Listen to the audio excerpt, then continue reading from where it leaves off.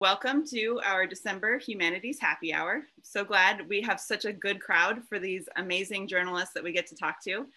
I am going to, in a few minutes here, just kind of get out of the way. We have 4 amazing panelists. And so to give them as much time as possible, they are kind of moderating themselves, and you will get to see their storytelling skills, their interview skills as they talk to each other and kind of pass this conversation around. And with that, I'm just going to turn it right over to Gwen Florio to start us off.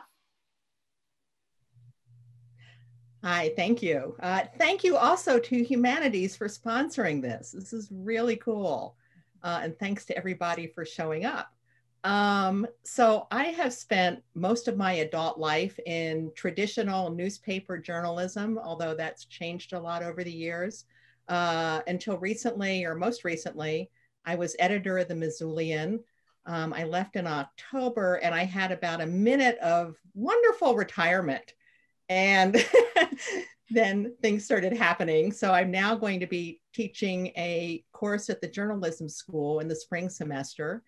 And I'm doing some freelance writing and editing. And I'm also working on a couple of different novels. So it got busy fast. Courtney. Oh, you're muted. Hi. Now you're not. Now I'm talking.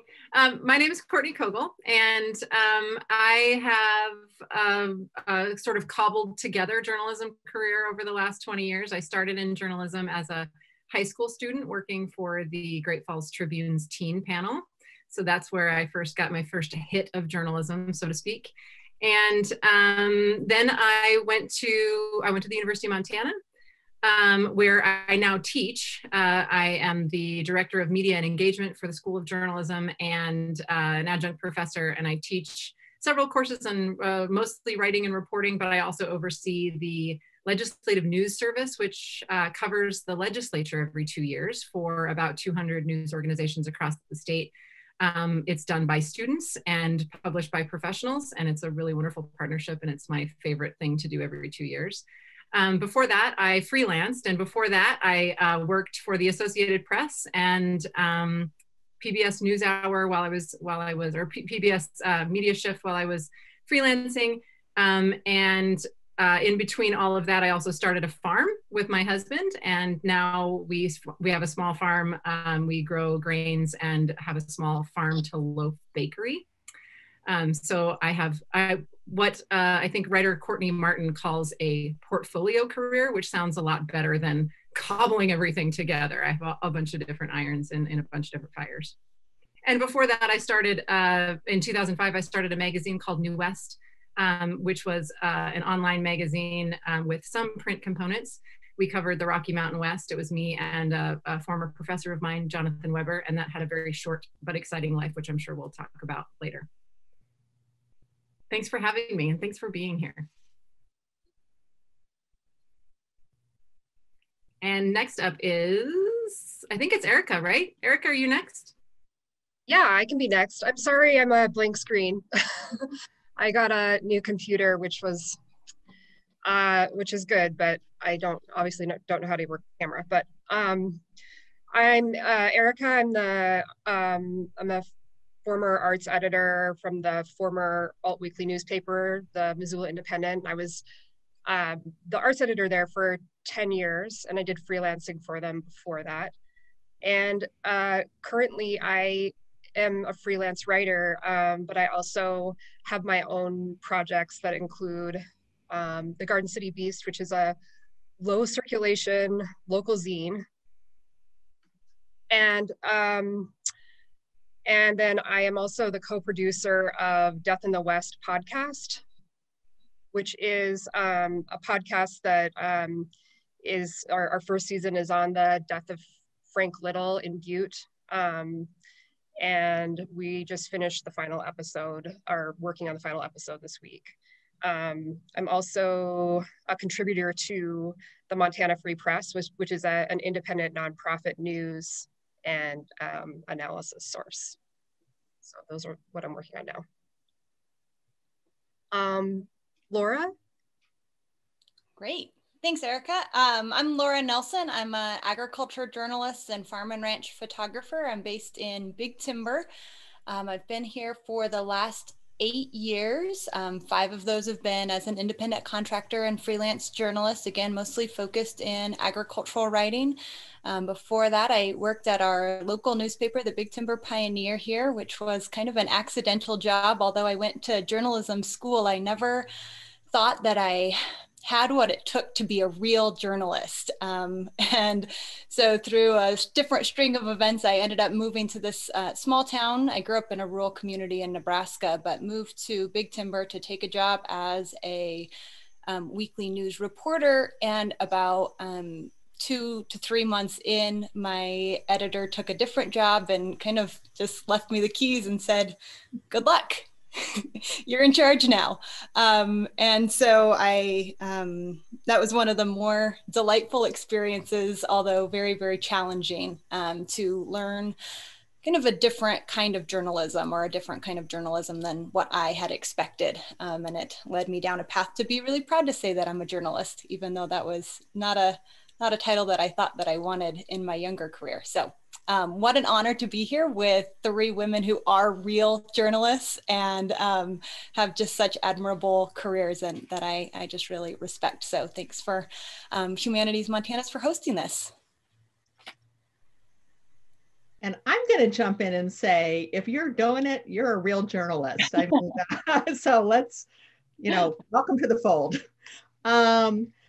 My first question goes to Courtney, because you've had such an incredibly varied career and really kind of gone through a lot of the iterations that journalism itself has gone through. And what I wonder is how, if and how you've seen the role of women changing through that time, and if so, how? Have, for sure. I think we all have, especially those of us watching the media. We can see it now in the leadership in just about every news organization in the country. And my answer to that question is sort of as varied maybe and as scattered as my career has been, which is that when I first started in journalism, I thought my path was going to be very linear. So I had, big plans to be a journalist who rose the ranks. So I started at Lee Newspapers covering the Capitol, and right out of college. And then after that, I had plans. I was gonna get to DC. I did an internship at a magazine in DC. I planned on covering Congress. It was gonna be this very linear path. And then 9/11 happened my junior year of college. And all of the internships dried up and the news business really collapsed. And that was kind of one of the first times in recent history that media really can, collapse on itself. And so my path became a lot less linear than I thought it was. So I went from Lee to the AP, and I was at the AP for a short time. And again, I was like, okay, this is going to be what I'm going to do. I'm just going to keep climbing. I'm going to get there.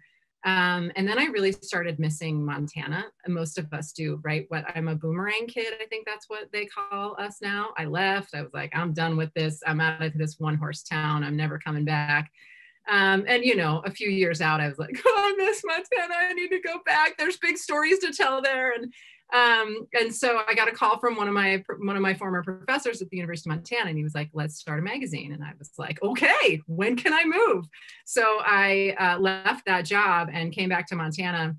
And then from there, my career really bumped around, right? So I did that magazine for 5 years, and then I got pretty burnt out. Startup years are like dog years, I say.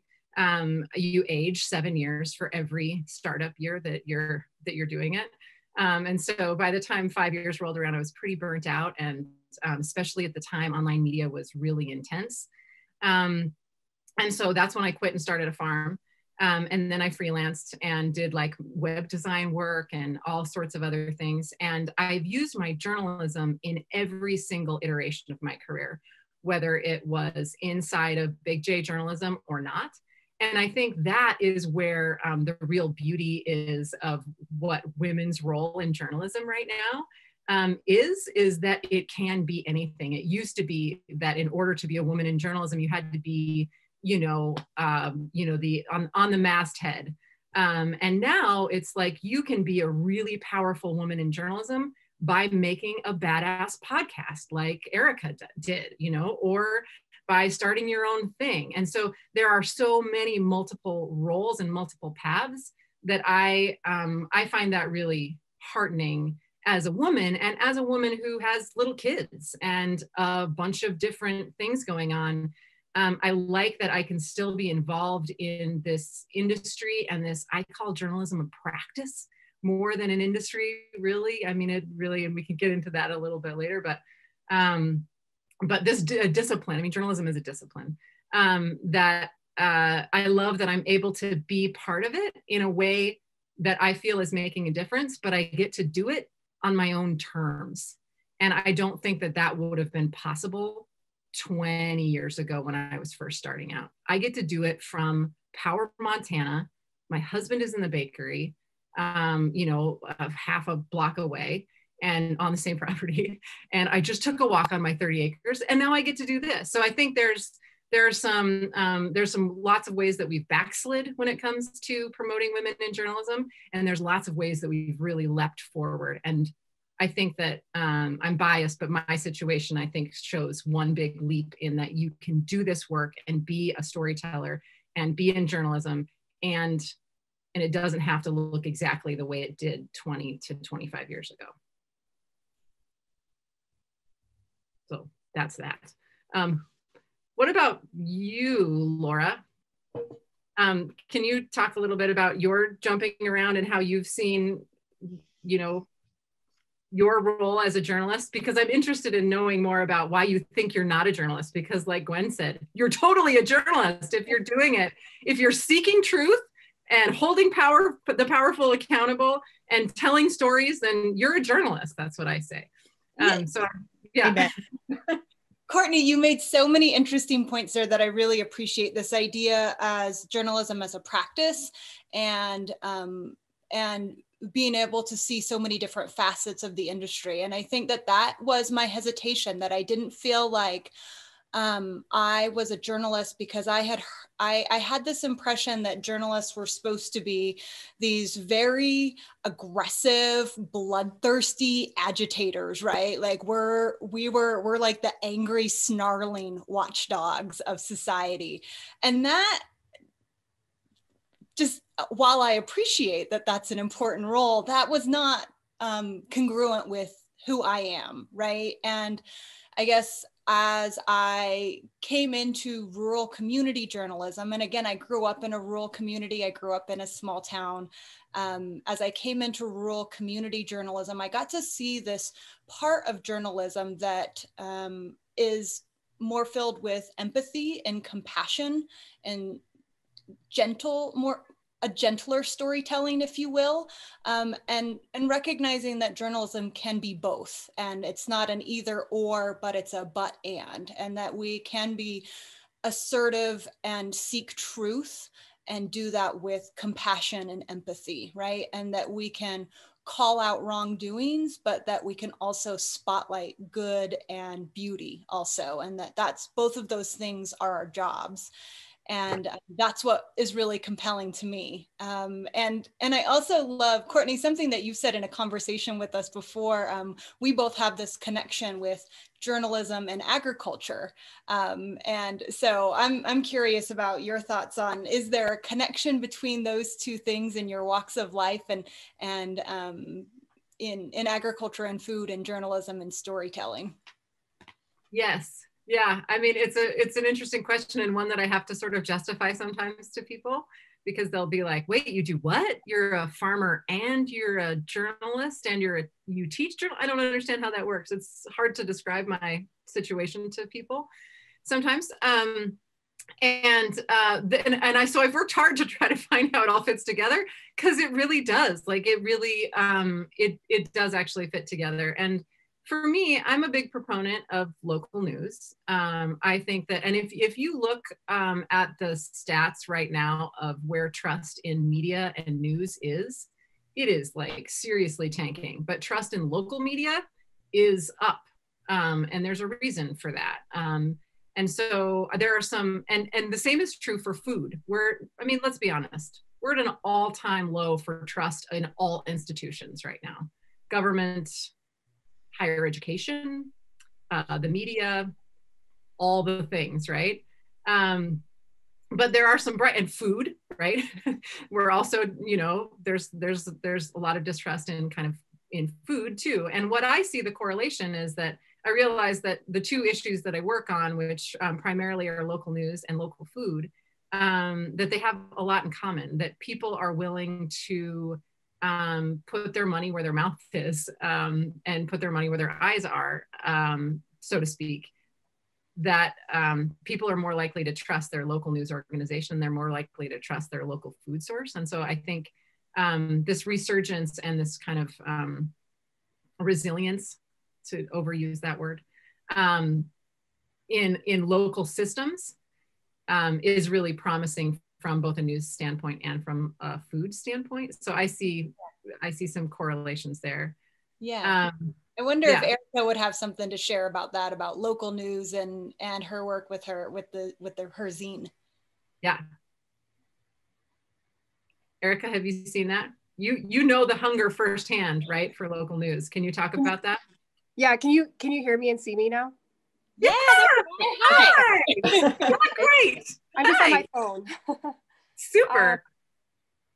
Yeah, I mean, I guess as I was trying to set this up, I guess so the question is about the local news part of the zine. Mm-hmm. Yeah, okay. What's the, like, talk us through like the hunger for local news. You are a local news provider, and you've obviously met an incredible demand in Missoula. So talk us through like what you see that demand being and how it's grown and how you've met that.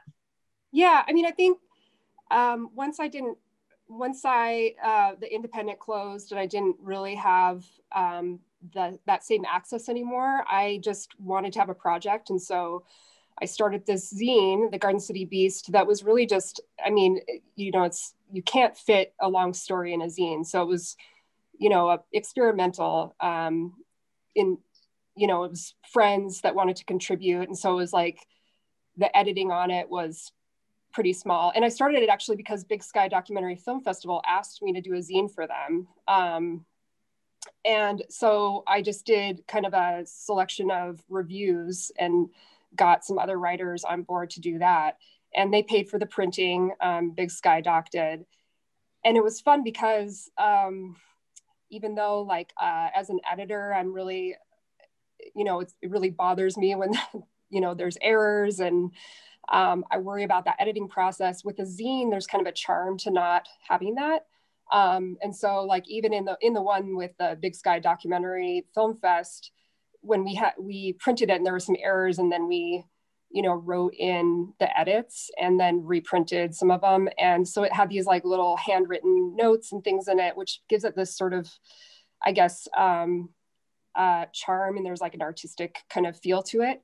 And I was really excited about that, sort of pursuing that a little bit. Like I had to let go of, you know, the intense editing process, or the idea that I could ask a lot of people who were just giving me content for free. But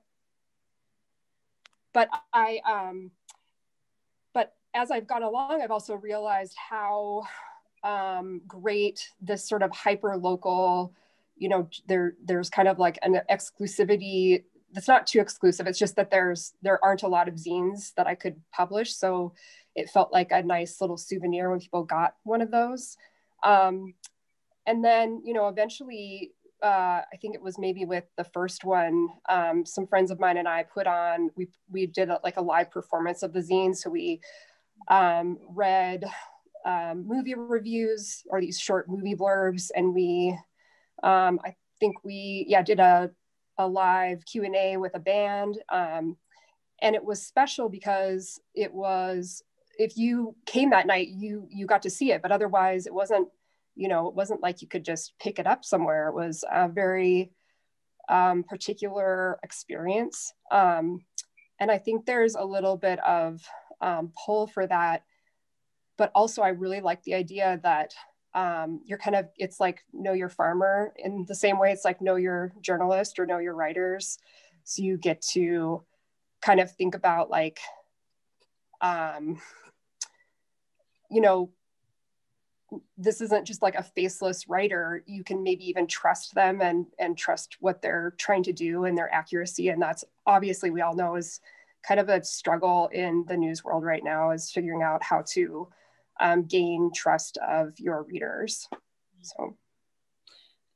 Erika, one of the things that I remember the first time that I saw your zine is that, I don't know if you remember, I emailed you afterwards and said, I hope you don't mind, I'm using it also as a coloring book. It's so fun to interact with this in a different way, right? And I loved your comment on it also being a live performance and having a different component to how we interact with news. And I wondered if Gwen had some thoughts and comments on kind of the evolution of how we interact with news in different ways, over how that's changed over the years and in your career, and how you've seen we interact with news and information differently today than we might have 10 years ago or at a different time. Well, that's a great question. One of the things I loved about working at the Missoulian in a newsroom in a small town as opposed to a big city like newsrooms I'd worked in before is people would just walk in off the street and say, here's a great story, which sometimes it was. Actually, more often than you would think it was. Sometimes it was kind of out there.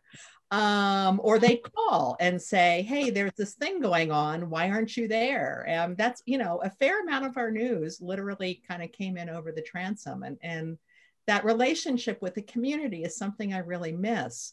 Once social media became more prominent, people started interacting with us on social media, not always in the nicest ways. But again, you know, it's their opinion, and they would append many, many opinions to stories we posted on Facebook or we tweeted out. So it's another way to sort of take the temperature of the community, or at least a segment of the community. I think those are kind of the bigger ways. For a long time, we had comments on stories, so you could go on our website and make a comment there. And we eventually disabled those. And I think that was a good thing, because you had a very few people kind of dominating the conversation, and frequently not in the healthiest way. And again, and anonymously. That was the part that was really troubling. What surprised me was when we went to posting the stories on Facebook and people had to use their real names with the comments, they went right ahead saying the same nasty things. So that's just sort of a sign of our times. One thing we had started to do at the Missoulian, and partly through Humanities, is doing some outreach about news to the community. I think in general, news organizations don't do well about getting to know their community on a more personal level. And so we talk about, I know there's a program through Humanities on fake news, just trying to educate people on what fake news is, how to avoid it, you know, how to do a little truth telling when you're looking at your news source. And then the pandemic came along and kind of shut things down. And now we're moving into Zoom, which is a good way to do it. But that sort of face-to-face interaction just got cut off, and that's really hard. I want to go back to Erika for a minute, because she's jumped into this brave new world of podcasting. And I already see Bruce Wittenberg has called out Death in the West for the very excellent podcast it is. And I just want to know how you got into that. I cannot imagine how time consuming the process must be to make just such an excellent product. It's been written up in the New Yorker and Rolling Stone, if I'm not mistaken. So I just want to hear more about Death in the West, because I'm a huge fan. Thank you. I'm so glad to hear that. I got into it because I'm like a lot of people, very into listening to podcasts, and sort of really like the audio part of that and the textures that you can get out of that into a story. But I always had ideas, like everybody has an idea for a podcast. But then I ended up you know, talking more with my brother, Leif, who's a historian, and Chad and Zach Dundas, who are brothers, and they are journalists. And we all just were kind of thinking about, I think Zach had been thinking about a story, you know, doing a book about Dashiell Hammett. And Dashiell Hammett, of course, wrote about Butte at one point, calling it Poisonville in his novel Red Harvest. And we kind of started talking about that and decided that we really wanted to explore the story of Frank Little, who was lynched in Butte in 1917. He's a union organizer. And so we just decided that we would just go for it as an audio story. We were all interested in trying that, but all of us are print people. And so I think we went into it knowing it was going to be hard, but of course it was still hard. Even though we were prepared for that part. I think, you know, we realized you have to be really economical with your language in a podcast, because you have to have shorter sentences. You have to give some space for pauses. You have to give space for music. And it's so different from being able to write a long form story, for instance, which is or even, you know, for Chad and Zach, who have written novels or full books and have a little more space. So we kind of I mean, in some ways we've learned the hard way, in that we have scripted, it's a 10 episode story, and we've really over scripted it. And we've had to cut, you know, we had to go in and cut back. And we had to learn that, you know, when you're a reader reading a long form story, you can kind of jump back and say like, oh, who's this person they were talking about again? And in a podcast, people don't really do that. You can, but it's not as easy. And so there's a lot of signposting that has to happen. There's a lot of, you know, having to say like, hey, remember when we told you this, and remind people. And it's just a different way of telling a story, but super fun. And we had to kind of learn how to tell a story, have 4 people tell a story. I think all of us are definitely used to telling, you know, tackling a story individually, usually. So when we're scripting it in Google Docs, we're, you know, all kind of helping to write certain sections of it. And my brother, the historian, is, you know, pulling together archival audio, and we're doing interviews. But it's just, you know, stitching that story together is just so different, but has been very fun. And I think we had very high expectations for ourselves as far as production goes. And I am sort of surprised how well it sounds. I'm pretty happy with that part. I think we, you know, Chad Dundas did especially good job on working on that. And so we sort of had high standards, and we didn't meet them, but we met them well enough that people are excited about it. Really, Erika, I loved what you said about that podcast might have a little bit more texture. It's just a different kind of storytelling. And I know that Courtney and Gwen have both had different careers also of different types of media and storytelling. And I'm curious, for all of you, all of us are freelancers in some different level. And I'm curious for all of you, what inspires you to keep writing and telling stories when you don't know for sure you're going to have an audience always for that story? Or, you know, Erika's trying a new way of telling stories and not maybe all the way sure how that's going to turn out. What inspires you ladies to keep finding stories to tell and new ways to tell them?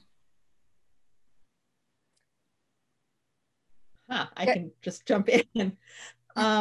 Luckily, so far, my freelancing has come to me, so that's helpful, although now I'm pitching some things. You know, I think the thing that has always inspired me over the years is just people are really interesting. You know, you talked about that when you first spoke, when you said journalism doesn't have to be kind of hard-edged aggressive. It just has to be curiosity. And I've always felt like if I see something and I go, okay, that's interesting, I want to know more about it. My readers will also, you know, other people will. And every time I've had that thought and I've ignored it, some other damn journalist has gone on and done that story. So I really learned to pay attention to it. And I feel like I could never run out of ideas because there's just always one more interesting thing. And I'm going to throw out an example of local journalism. There was the story in the Missoulian by Seaborn Larson this weekend about the gentleman who was killed down by the river. And that could have been a very straightforward crime story. You know, it was horrible. It was an awful crime. And, you know, here's the facts and that's that. But he talked to the nurse, I think it was, who found the man's body and the effect that had on her, and how she then found people who knew him, humanized him tremendously, humanized her, brought out sort of a community outpouring of empathy for this man, and really humanized an awful situation. And to me, when I see journalism like that, I'm so happy, because that's, I think, the best of it. And that's the best of community journalism. So it's a wandering answer, but that's what inspires me. That's a great answer, and I'll build off of that, because I think it's one of the, I don't write a whole lot anymore. I don't write a lot of big J journalism anymore. I do some small J journalism here and there, but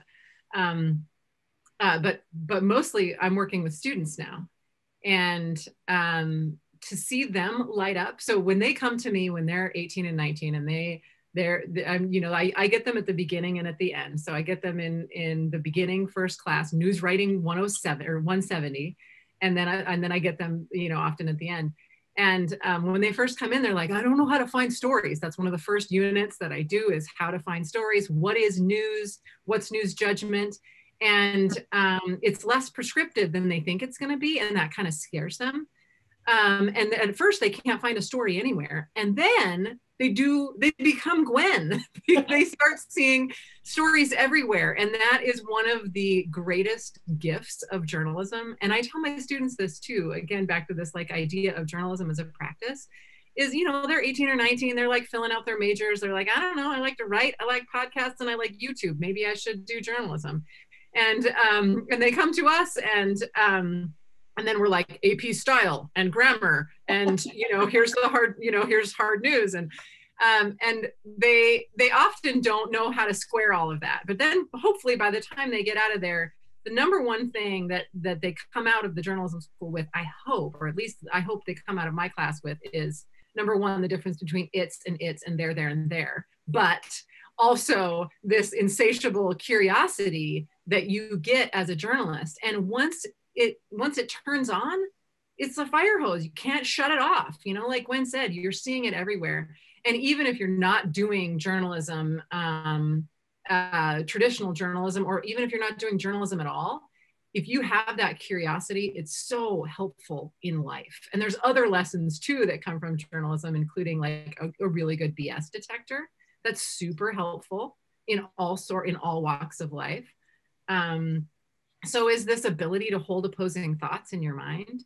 And that is like a real gift as well that journalism gives you, is to be able to be like, oh, maybe I should think about this a little differently, or maybe there's someone else who thinks something differently. That's another one, but that big one is that insatiable curiosity. And even just one of my favorite assignments to give my students is to go sit in a public place. They can't do that now. Or maybe they can in some places, and listen and eavesdrop and come up with a story that they think is newsworthy and bring it back. And that really shifts their ideas for what is newsworthy, because they think that newsworthy is just the car crash or the ambulance. And that definitely is news, but so is the story of the nurse who helped this homeless man. And I think training journalists to see all different kinds of those stories is really important. And also training the public to understand how broad journalism is also part of that equation. We can all benefit from seeing stories everywhere we go, because stories matter. They're what make us human, you know? I wanted to say, I feel like agriculture, for me, I think, you know, I also wrote a lot about agriculture, and found that it was the perfect sort of field to bring out all kinds of stories that, you know, had human interest angles and political angles. There's land conflict. There's all kinds of things in there. And so I'm really interested to hear from Laura about maybe some of the most interesting stories you wrote, or the ones that were maybe surprising to you, that you found some angle on it that you hadn't expected. That's a really good question, Erika.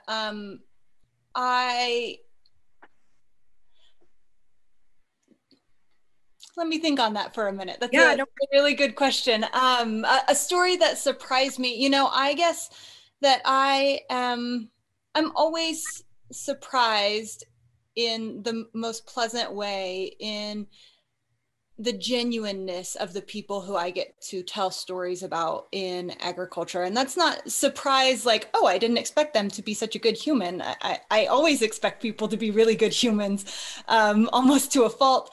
But this very, very deep reverence for life and land and natural systems and the way that the world works. And I guess I love agriculture journalism because I find that people who have a lot of time and solitude outdoors do a lot of introspective thinking. And so I think most of, I have so many just thoughtful and provoking conversations, and not that you can't find that all, you find that everywhere you go if you ask the right questions and you're curious, right? But I am always drawn to agriculturalists, one, because that's my background, and that those are often the people who I connect best with, but also just the intricacies and the complexities of their life and world that's also so deeply connected to very simple natural rhythms in the world. And I think there is just a never-ending source of stories and inspiration connected to what many would call the, you know, what is the oldest profession in the world, is feeding people, right? So that's really fun for me. And I know that you've shared some of those similar experiences as well. So I wonder, Gwen, Courtney, and Erika, for all three of you, we have a couple questions in the question box about the role of journalists in promoting civil discourse, and how do we renew faith in institutions? And I wonder if that last round of comments and questions almost answers that question, that it's about helping people be more curious and more thoughtful in the way that they approach ideas and issues. I wonder if you guys, I mean, do you agree? Are those ideas similar? Yeah, I would say I teach a lot of media literacy to high school students and even some junior high students. And I will tell you that I know it's not a silver bullet when it comes to the infodemic, can we call it that at this point, that we are really struggling with what is true and what is not right now as a society. And I have to believe that starting sooner will help. I'm a big fan of educating the next generation on what is real and what is not, and how to be a really smart consumer of news. So I think that does, I do think that it, that piece that Gwen was talking about, that community outreach and that transparency, and what Erika was talking about too, that, you know, letting people know that journalists are not these like faceless robots with, you know, who are just in our, you know, in our basements ready to, I don't know, whatever anybody thinks a journalist is doing. I guess I'm just making that up at this point. But in any case, but that they're real people. And I think that's one of the reasons that local, like Erika said, it's one of the reasons that local news has a much higher trust rating than national or even regional. And you see that even in, you know, the small newspapers or the small news organizations across the state. So I live in Teton County, and my paper of record is the Shoto Acantha, which in my humble opinion is one of the best in the state.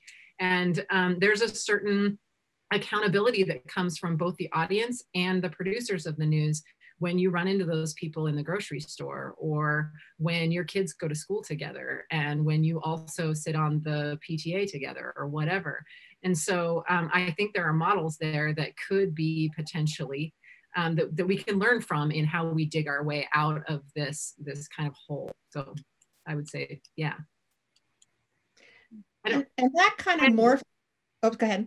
Go for it. I was going to ask you a question, but I bet you're going to. Okay. Well, hopefully it'll be on the same topic, because it kind of morphs into another question that Carla posed about corporate ownership, whether it places strictures on what constitutes a story. And I really want to address that, because I think there are a lot of misconceptions around it. I don't think it does in the way people think it might. Like, in all my years working for newspapers owned by different corporations, nobody from on high ever said, kill that story, write that story this way, so on and so forth. The very dangerous way I think it affects it is this constant bleeding of resources, like taking away and hurting our ability to do the kind of journalism that's the most important, that is just, you know, routine government coverage, informing citizens about what's happening from the city council, from the school board, from the legislature, although that's actually changing a lot in Montana, thank God. But again, making it, we just don't have the resource to cover things as broadly and deeply as we need to. And that is really, really painful. And that, I think, is dangerous. But again, it's almost more painful because it's not even that intentional. It's like, I don't think they care. They just are looking at that bottom line and not really, it doesn't really matter to them how that's affecting local news coverage.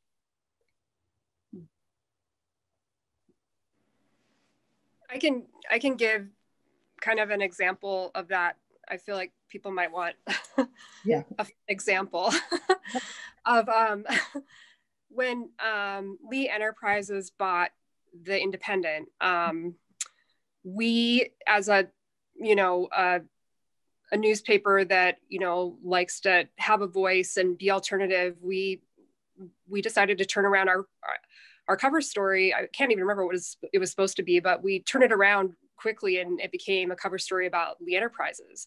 And we dug into their history, and it was really important for us to, you know, make sure that people still saw us as an independent voice. We didn't want to be seen as suddenly taken over, and having our voice being taken over by the company immediately or something like that. And so we wrote, you know, the story that was not a positive image, and we didn't hear from them. It was fine. They didn't. It didn't matter to them that we did that. So as time went on and people asked me, you know, like, are you being told what to write? It's the same as what Gwen was saying. You know, that was not the issue. It was really more of this, you know, sort of still being able to have the resources that we needed, and being more concerned about that, and but also being able to let our readers know that was it, that we hadn't changed it was the same people still writing the stories there. And even though, you know, we would hear from people saying, oh yeah, I can tell it's different, and it wasn't. But anyway, I just wanted to share that because I know people are often interested in how things happened at the Independent.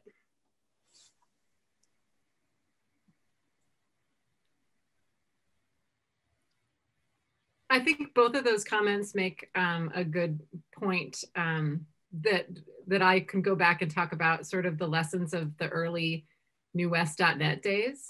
And the big lesson that we learned. So those were like the early, I don't know, the Wild West days of like the Web 2.0 world.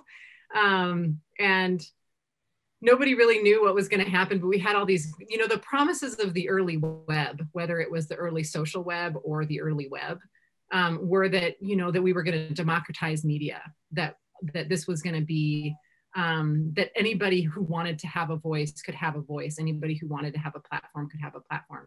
And that definitely did happen.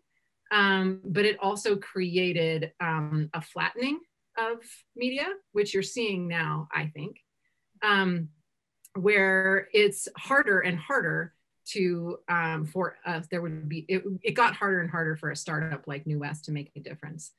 And we tried all the things, you know, we tried all the fancy, all the bells and whistles, and you know, the widgets and other things that I built for the web circa 2005 to 2009 took years off of my life, and also didn't get us anywhere. It didn't make us any more sustainable. And so the lessons of that early web and the promises of that early web and the promises that that were not met and still haven't been met. I mean, if, you know, let's look at like just the story of social media.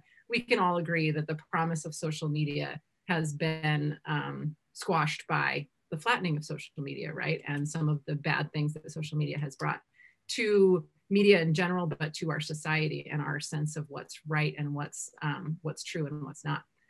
But the one lesson that I learned in New West is a lesson that I think all of the other journalists in this Zoom room know in their hearts and in their heads, is that the thing that makes any publication successful is always going to be good storytelling, good, truthful storytelling, whether that is an investigative kind of situation or whether it is telling stories about your neighbor and the people who live nearby and the stories that matter to your audience. And so, you know, I teach social media, and it was sort of, I have mixed feelings about social media, as you probably could tell. And one of the things that really ticks me off is when news organizations, it's very clear that they're just using it for clickbait as opposed to using it to build trust with their readership. And you see it and you know it. I mean, when you see the headline, you know what it is, you know it's clickbait. And we know now that clickbait doesn't get anybody anywhere, that those papers are not making money off of that. They're getting eyeballs maybe, but they are, by buying those eyeballs, they are eroding their trust and they're wasting people's time. And so I think the big lesson that I learned out of New West is, and we wasted a lot of people's times on a lot of bells and whistles. And the thing that that kept us going in the end, both professionally and financially, were the big holy crap stories, were the stories that seeped into people's hearts and let them know that we cared about these communities. And that was a big lesson that I hope someday we figure out how to fully monetize that kind of coverage in a smart way. I don't think we're there yet, but I hope that it's going to happen someday. And I would strongly second that. And I'm sure Erika would too. When social media became more important to newspapers, and the whole pressure, I think, was, you know, people were just reading things in little tiny bites, and you need to make your story shorter, otherwise you're going to lose people's attention. And repeatedly, it would be our biggest, most in-depth stories, like, again, the one I mentioned this past weekend, sort of the news features, or the big investigative pieces that got the most eyeballs. You know, people are deeply curious. And if you tell that story well enough and compellingly enough, they're going to read it. So I want to point out one thing. This whole topic was to be on women in journalism. And all of us are talking about journalism very broadly. And I wonder if that says anything about where journalism has gone over the last couple decades, 4, 5, 20.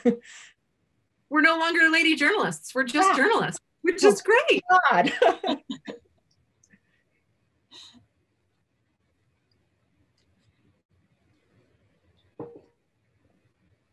Haida has an interesting question. And can we give a shout out to Haida, speaking of young, awesome journalists? She was in Courtney's classes, more than one. She worked with me at the Missoulian. Awesome young journalist. But she says, if you weren't in the journalism writer field, what would you be doing? Have you worked in a completely different field? Well, I work in education, and Haida's the reason I'm still doing it.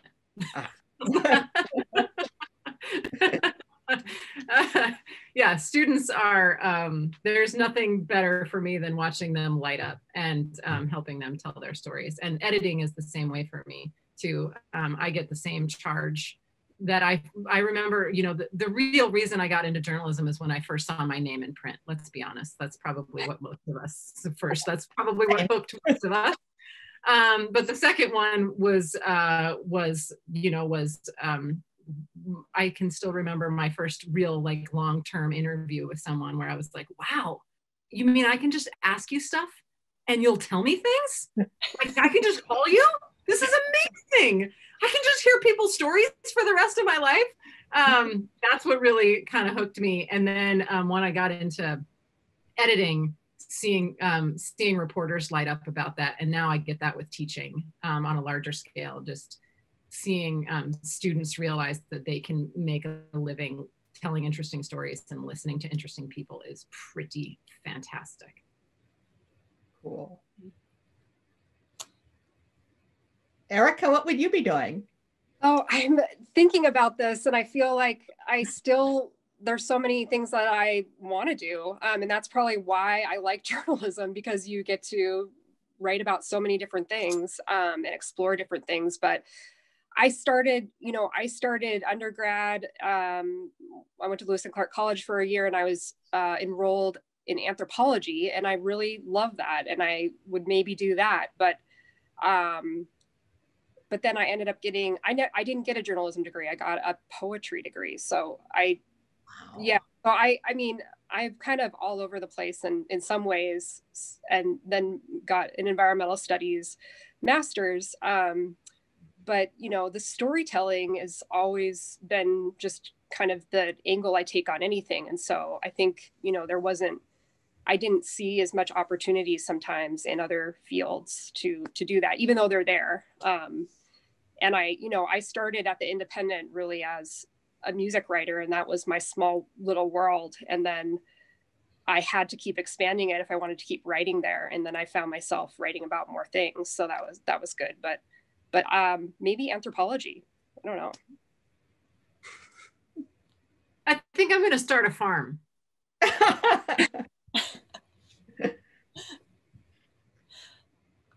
Lauren, what about you? I feel like I want to do whatever it is I'm interviewing somebody on at the time that I'm like, wow, that sounds so cool. I want to do that. So like in the last year, I've wanted to be a butcher, a soil scientist, a range scientist, but ultimately my secondary career choice is and always has been wanting to be in production agriculture. So farming or ranching, and what a beautiful opportunity to be a journalist as my primary career right now, to get to talk to, like Courtney, like you were saying, like to get to go to the most interesting people in the field and say, could you just tell me everything about your life story? How did you do this? How did this work? What went wrong? What went well? What did you learn? And that's fun. And how cool is it that, I hope that when I talk to people that maybe journalism isn't their career, but that anybody can do that, right? Like anyone can be the weird person that sits and asks 20 questions and get to learn about other people's worlds and lives. You don't have to be a journalist to do that.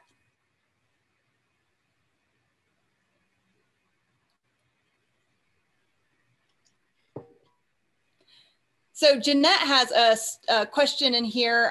She said, I'd like to go back to the idea, women journalists versus just journalists. I question if women have really reached parity with their male counterparts. Certainly in visual media, there's still an emphasis for women on how they look. Any thoughts from you ladies on that question or that comment? Well, I would say that I think we have reached, I don't know, we haven't reached parity, but we have reached, I will say that I'm seeing kind of the next crop of journalists, and we're overwhelmingly female, which has been really fascinating to watch even over the last 5 years.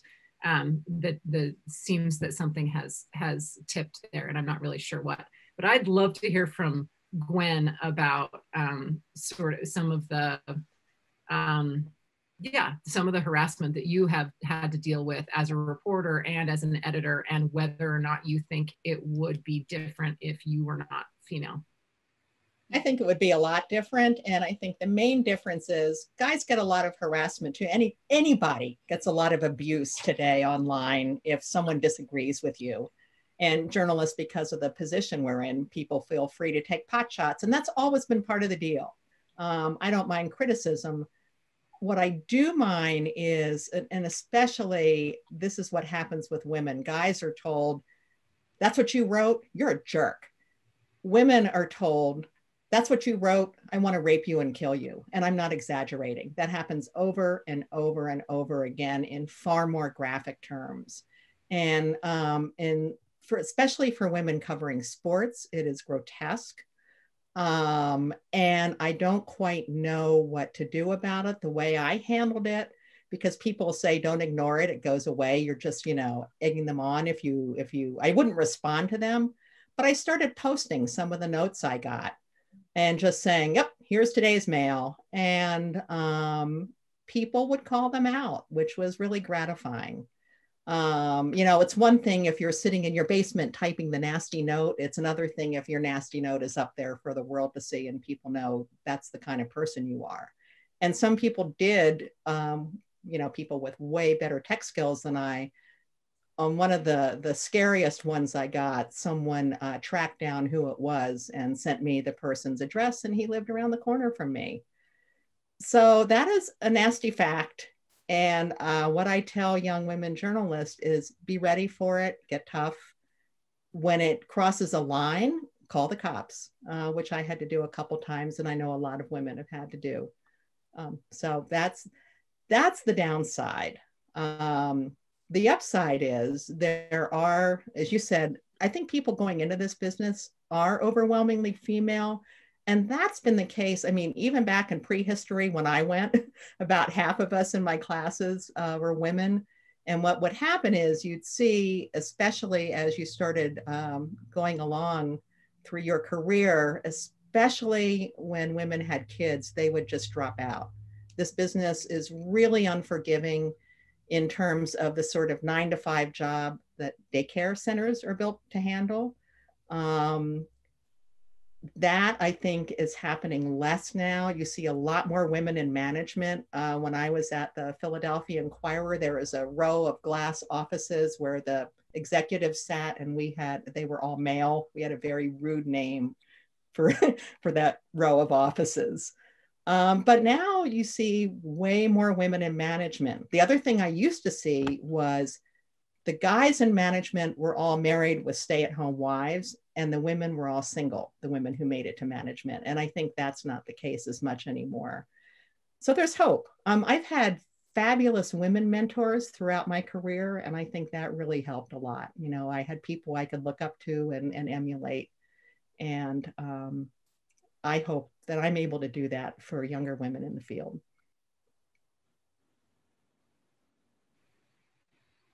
So we're coming up to the end of the hour. We have another great question in the chat about the allure of journalism as storytelling, which makes me think of a TED talk that I just heard by Jad Abumrad from Radiolab, and he talked about how he ends a story and what he's looking for a conclusion. And he kind of talks about the formula that he uses for his podcast. But I wonder, in our last couple of minutes, as we're kind of wrapping up here, if you can talk about how you end a story, and I'm going to drop a survey in the chat for our audience to tell us what you think of this program. And we can go over a few minutes if you guys have time to stick around. But if we could kind of end on that note, how do you end a story? Well, I'll start. A kicker is what we call it. You're looking for a kicker. You're looking for something good, something that leaves a lasting impression. And everyone always wants to tie it up with a little bow. In summary, blah, blah, blah. But that's not how you end a story. I like to tell my students that you end a story the way you leave a room. You want to leave, like if you don't want to leave an overpowering scent of perfume, but you want to leave a hint of yourself so that you're lingering a little bit in someone's mind. So you're supposed to, I tell them, use it like you would a cologne or a perfume. Just a little, not too much, leave an impression and get out of there. That's my advice. Wow. I'm thinking. I always tell people that it's so easy to tell someone else how to do it. That the kicker is as important as your lead, the first 1 or 2 paragraphs. I will try, especially with a longer story, to try and bring it back to the beginning in a way. In the beginning, if you pose a question or a situation, and then kind of reference that again, I think it gives readers a sense of, not maybe tied up neatly. In fact, I think one of the best stories I think I ever did left a really big question at the end. I wanted people to be really questioning what they thought about that situation. And I was gratified when my dad wrote me and said, man, I thought I knew how I felt about this at the beginning of your story. And in the end, I just don't know at all. It was about kids sentenced to life without parole. But yeah, I do want there to be a little bit of, we've gone on a journey and we've fulfilled the promise that we gave you in the lead.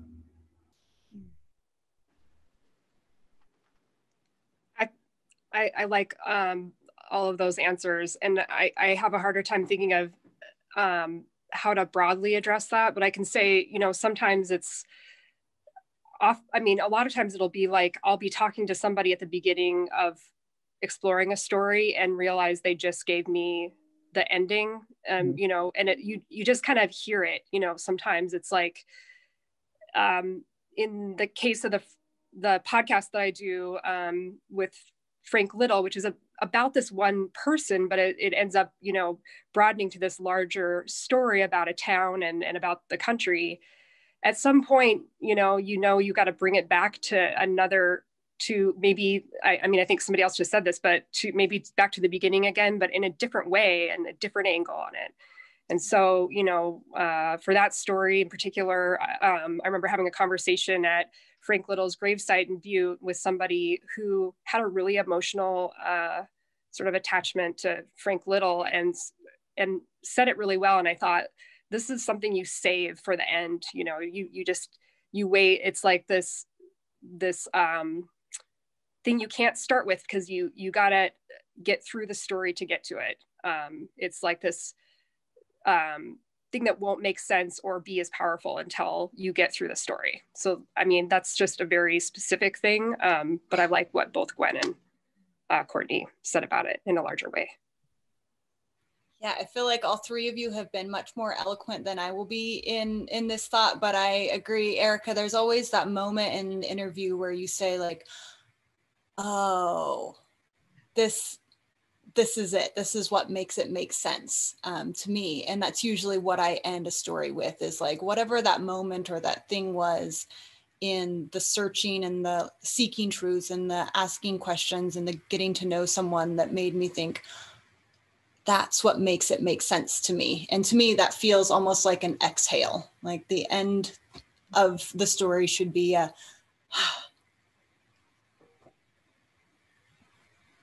That is fabulous. This conversation has been so great. I know we could go for another hour, but it's dinner time. It's dark because it's Montana in the winter. So I'm gonna let everyone go. I hope that people can join us again in January. We have another panel. It's called Why It Matters, the Purpose of Protest. So we'll keep doing these Zoom kind of happy hour conversations, and we hope everyone signs in to keep going and talking about these important issues. Thank you all so much for being here. Thank you to our panelists. You guys are wonderful.